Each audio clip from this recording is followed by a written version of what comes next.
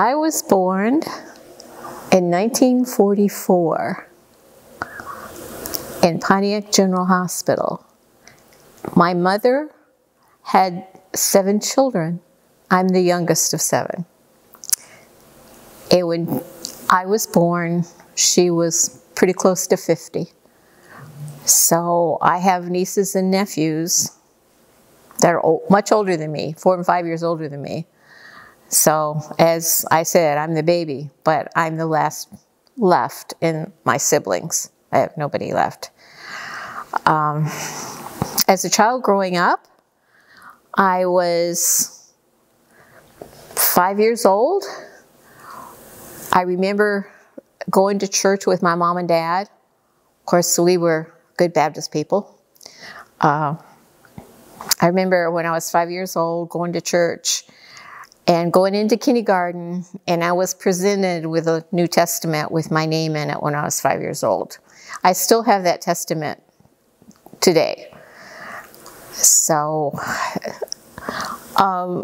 went to church all my life as a child growing up with my parents in the Baptist church until I married, and then me and my husband went to the Baptist church. And he passed away in 2012, and I remarried in 2015 to an Adventist. Strangely enough, I knew nothing about the Adventist church. However, I had been going to church with him. He, at that time, was living in Chincoteague, 3 hours from me.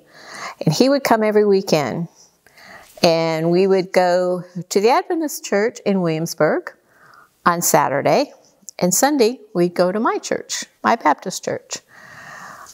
That went on for about a year and a half, maybe 2 years, till he asked me to marry him. And we got married in the Williamsburg church. We decided that this is where we needed to plant our lives and get involved in church. So we started going to Williamsburg and have had such a wonderful experience there. And I remember my pastor from the Baptist church said to me, well, what is so wonderful about that church? Why are you doing this? And I told him, I said, you know, it's not really that much different from the Baptist church. We both believe in baptism by immersion. We both believe there's only one way to heaven, through Jesus Christ. We both believe in prayer. Now, the only thing that they don't do that we believe is they believe you go immediately to heaven or hell. That was an eye-opening for me.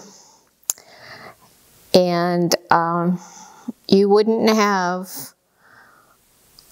a woman pastor in a Southern Baptist church, which that was an eye-opening also for me. However, I have learned so many lessons in the Adventist church that I know are true to Scripture. And I know they are because it's not like I listen to the pastor and he says this and this and this. There's Scripture to back it up every single time.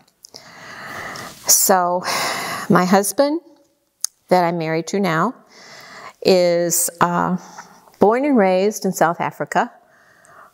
So, and his father was an Adventist pastor. So, when we got married, he was the oldest of 6. So, I had no family left, and now I have family again with his family, which has been such a blessing.